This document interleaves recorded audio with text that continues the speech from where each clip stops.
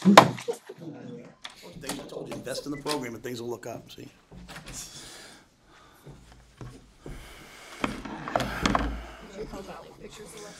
Yeah, right. I don't even know if I picked the pictures in my office. I think Mayo did that.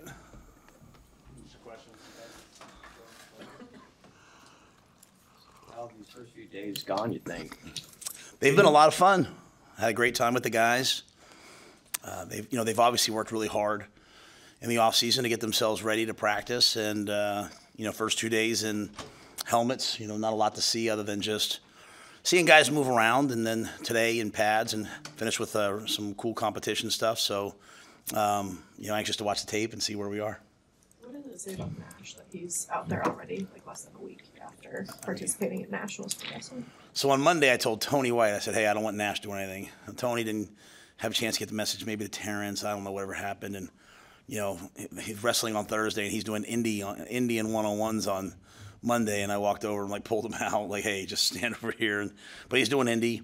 We want him to have some time to rest his body. What he did was grueling. But he also wants to be out there with his teammates. So I can't say enough about Nash. Can't say enough about the professionalism of the wrestling program here, Coach Manning and his entire staff. And I think it's been a really good thing for Nash body-wise. I think he feels good at that weight, and we're going to experiment with him at that weight. Can you see what is his weight? I don't know what it was today. I mean, we'd like him to be around 310 is kind of the hope. He was at, obviously he'd get in at 285, probably wrestle about 295. So I don't know today if he's at 305 or whatever, but we'd like him about 310. Can you see a difference with some of those receivers who, they're entering their second year? I know it's early on, but and how they're picking up from some of the veterans like Jamal and Isaiah Nair. Well, Jamal and Isaiah are veterans, but they're rookies in our system, and so I think all of them, there's a lot being thrown at them. They're all having to learn. I think the thing you see with Jalen Lloyd, obviously Malachi's injured, but you can see his physical development. He's chomping at the bit to practice, and he's doing some things in practice. But I think, with Jalen, with Jaden, they've done a great job with their bodies physically to develop. And we've got good DBs, so the battles as we go throughout spring should be really good. How big is this spring for Emmett Johnson, just to kind of pick up where he left off with some of the injuries and situations you got at running back right now? Yeah, Emmett's a guy that when he was called on, made plays. He's one of our most athletic people. We keep track of everything. I mean, force plate jumps, heights, 10-yard dash, standing 10-yard dash. I mean, we keep track of everything.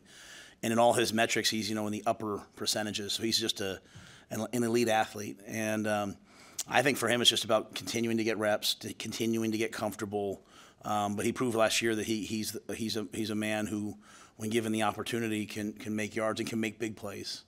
You think about the run he made to end with Northwestern or Purdue, I forget. I'm sorry, Purdue, I think. The run he made to set up the win against Maryland, which unfortunately didn't end up being a win. So he's made those big runs. He's bigger, he's faster, he's stronger.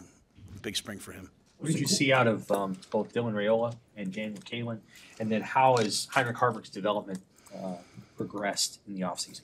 Well, I think, Dylan and Daniel have done a great job of preparing within this offense. I think they know what to do. They know where to go with the football. They're on time. They're savvy. They're smart. So I've been really, really pleased. I mean, you can see what a bright future they both have. And, Heinrich has done a great job of mastering, you go through last year, right? You're building for one guy, you kind of move into another. Now year two, we know who we are. We know what we have. We know the guys. Bring Glenn back into the fold along with us. So I think we've been really able to kind of, at least in the passing game, identify, hey, here's what we want to do. And you can see Heinrich being very comfortable with those things. Are those true? Is that true? What you would define as equal? Like who got the first snap or anything like that? No, yeah. If we went out the first day, the guy who took the first rep was Heinrich. Pretty much at every position, it's either the most seniorest guy or the guy who had the best off season. With two freshmen, I mean, I don't know if I would ever put a freshman ahead of a guy who started for us at any position. So, but as we go, the unique thing about us, I mean, if you guys didn't see the end of practice, we literally had 3 different fields of team drills going on at once. Everybody gets reps, and we try to make them equal reps so that we can evaluate, you throwing this play, this guy throwing that play. And as opposed to maybe sometimes in years past where I'm usually very like, just develop, worry about yourself. And I do believe in this. With our receivers, young receivers, with all those positions, I'm kind of like, hey, whoever has the best day, like, give them more reps tomorrow. Like, everybody wants constant feedback. So instead of me trying to scream for the old days, I'm like, all right, you want constant feedback? If you have 5 MAs, you're not going to get as many reps if you know what you're doing. And so trying to encourage guys, sometimes our guys, even my own kids, they might average 6-7 hours a day of screen time.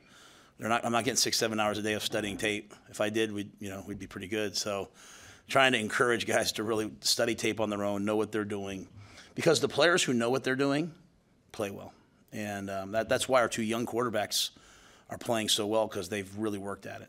It's a realistic place to expect those freshman quarterbacks to be at the end of spring, considering that it is just 15 practices. I'm expecting them both to be ready to start. We have 3 quarterbacks. I need 3 quarterbacks on scholarship. I need 3 quarterbacks who can start. So high expectations. That doesn't mean they will start. I probably won't even worry about who the actual guy is until I've always kind of gone with that's illuminated to us. Sometimes you start to give Sam the reps as a starting quarterback. Sean starts to really elevate his game now. So, but we need to be in a position where we feel like those guys can start at the end of spring and move the team. And that's why we're doing the 3 fields and all the things that we're doing. We are not dipping our toe in, and we normally have it in year 2, right? Like year 1, you're trying to. They've never even heard this verbiage, so you're trying to teach things very slowly to everybody. It's year 2. The best thing you have in year 2, Mitch, is that like other players can teach. Hey, this is what that means, and so you have that. But both those guys came here to play, and again, it's a marathon, not a sprint for young players. It's not about where you are today; it's where you are 3-4 years from now that determines your future. But we are accelerating the pace for all of our young players, because just like we need those guys ready to play, we need some of those young receivers ready to play, and so we're as a coaching staff taking that personally. Could you explain? I'm sorry, guys. Could you explain the 3 field thing? Did you do that last year? No, we we do a lot of competitive things. So we just I think we're gonna put a video out about it at some point. We're just trying some new things to make it competitive and fun. So we put together 3 teams, like literally teams. Like we have an offense and defense called the Bug Eaters. We have an offense and a defense called the Old Gold Knights. We have an offense and a defense called what? The Rattlesnake Boys. And they each have their own song. The injured guys are like the GMs. They have coaches, and like today was a 3rd down derby. They're competing against each other. What we found with our guys is I was making fun of them out there, like, oh, if I told you had 36 reps of 3rd down, guys would be like, oh, my legs. I say, hey, guys, we're going to compete. And they're like, run it back, do it again. Like, these guys love competition. They grew up in an era of, playing Madden and playing Mario Kart, and they just love to compete. So I think what it does for us is it makes different players have to go against different people. It's not all we're doing, but it's one part of what we're doing. It's giving all 3 quarterbacks a chance to really captain their own team and move your team. And we have a lot of unique things to it, all different types of situational things, but just trying to really buy into what our kids do, our young men do well. They love to compete, so we're trying to make it into a spring league. We made our own logo, our own deal. So we're trying to be ahead of the curve. You saw the NFL adopted the kickoff. Remember we did that last year in the spring game? So like we're innovators over here. Now that'll go try viral, and people will be hating me on Twitter. But we're just trying to do something to make it fun. I think, like I said, I hate playing golf. But the minute you say, hey, let's play a game, I become a different person. Like, hey, let's, never for money, of course, but like, hey, let's play skins or something. All of a sudden, I'm a different person, and that's the way our players are, right? They love to compete, and so we did it, and almost got a little too competitive at times. So it's been really fun. It was fun for the first day. We'll see how it continues if we have enough bodies to continue it. Coach, Stephon Thompson, Syracuse transfer. How have you seen his transition from Syracuse to here, and what have you seen early on from him? Well, Stephon's had a difficult transition. He didn't come in the best of shape. Hadn't really done our off-season program before. It's all very new to him, and it's been a struggle. Stephon's a wonderful young man, so he's worked hard to catch up physically.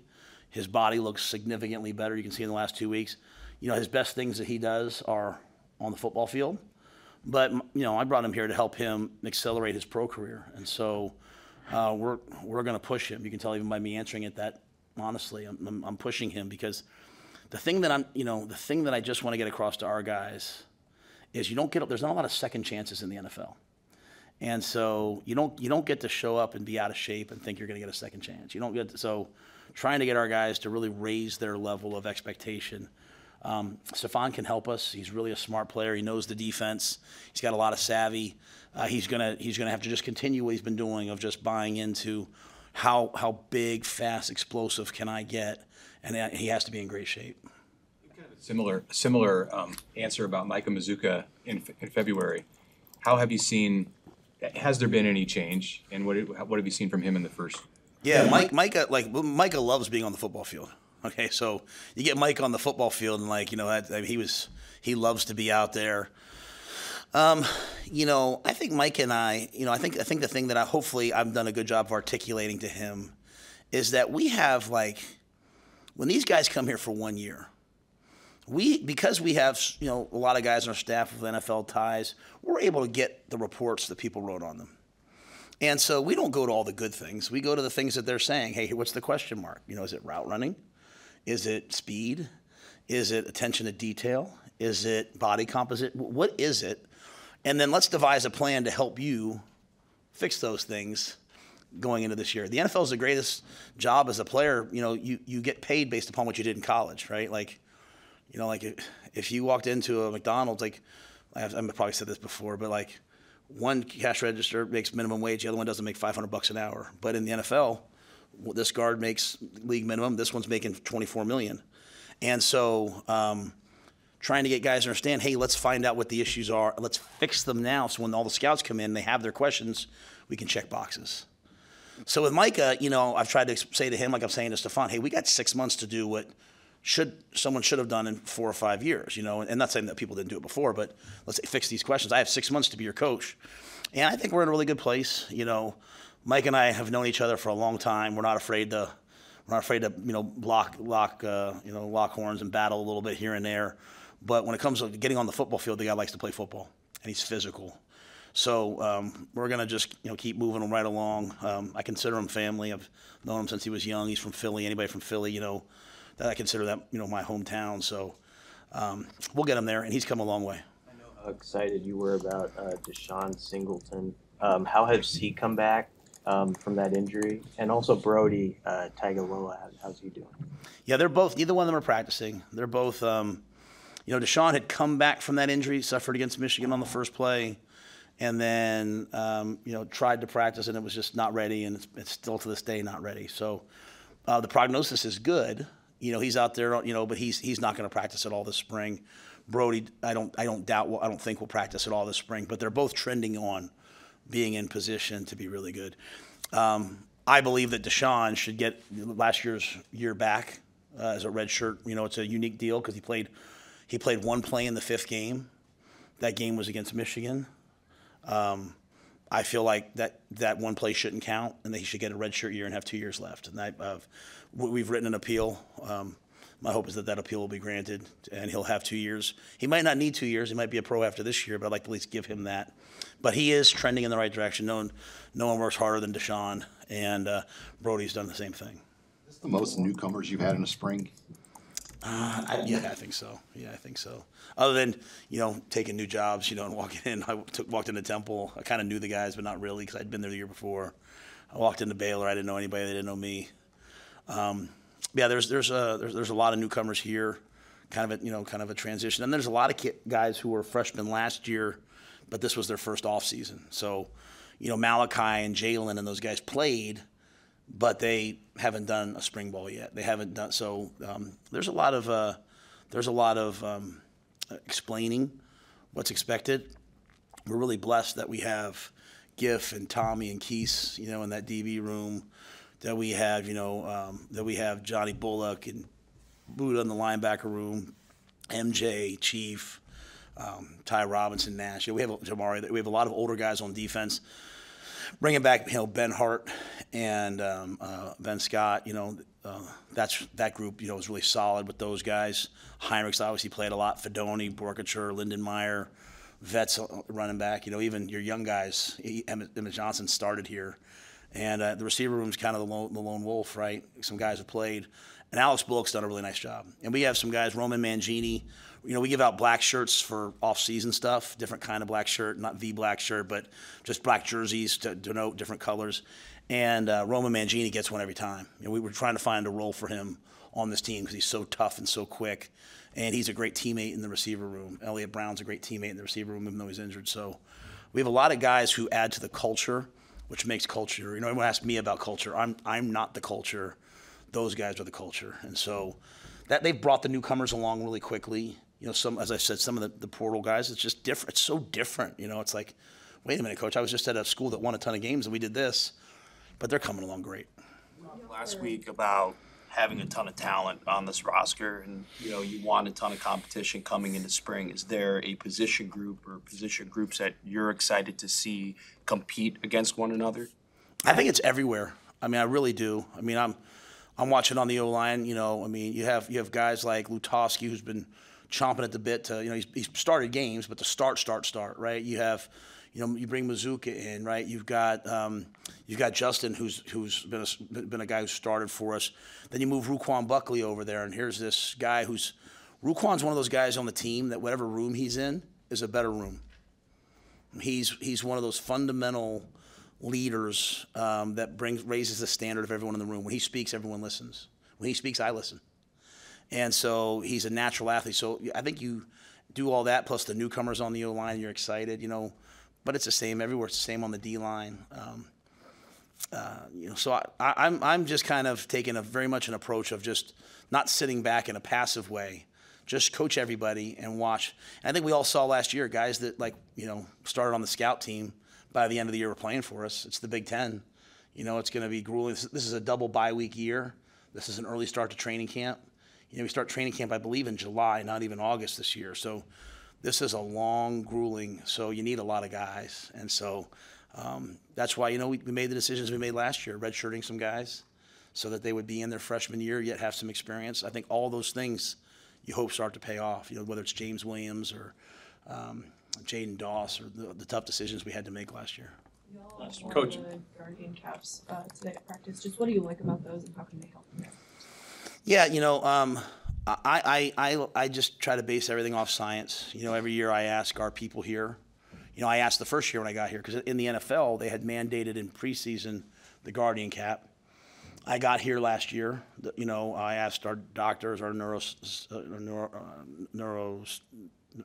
Jeez, I was about to say neuropsychologist. I don't know. You get what I'm saying. I ask everybody, hey, what's the research?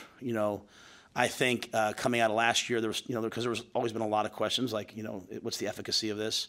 Coming out of year one or year two in the NFL, the research showed that it was working, so we went right to it. So the greatest gift we can give our guys is health. At the same time, we also have to practice and be physical, and I never think playing football is punishment. I never think it's a bad thing, in an age of opting out and all these different things. I think playing football is fun, and I want guys who love to play football. So we put the Guardian caps on. You can see, thankfully we bought red and white so we could, we don't have the quarterbacks thrown into the same helmet that's on defense and on offense. So Jay Terry did a great job of that small detail. So hopefully it helps our guys keep them healthier.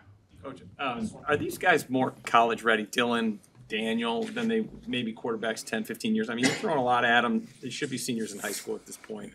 How have they progressed and how have they soaked it all in? Yeah, I think both guys come from, great programs. Obviously Dylan played a couple places, but you're not going to find a finer high school program than Buford. And then you look at the offense at Bellevue West.